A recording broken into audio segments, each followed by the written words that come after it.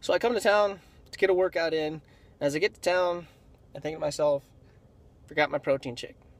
So I go to a gas station and find, looking around, and I see they have this protein water. Just like, hey, I'll try that. Label says, tastes great. I taste it. It does not taste great.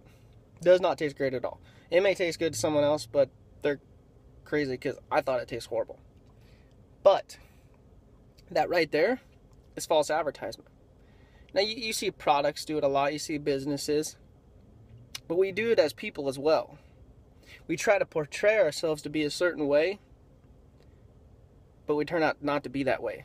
Try to portray ourselves to be this good person, or put on a mask, put on a shield, and try and be someone else that we're not. And when people find out our true colors, they find out that we weren't telling the truth, we were lying. We were false advertising. And just like a business that shows false advertisement, do you trust that business anymore? No. You're not usually going to go back to that business or buy their product again. So if you prove to someone that you're false advertising who you are they going to trust you again? Are they going to want to be around you? Probably not. So moving forward, just make sure that you're portraying and you're putting out the type of person that you want people to think you are.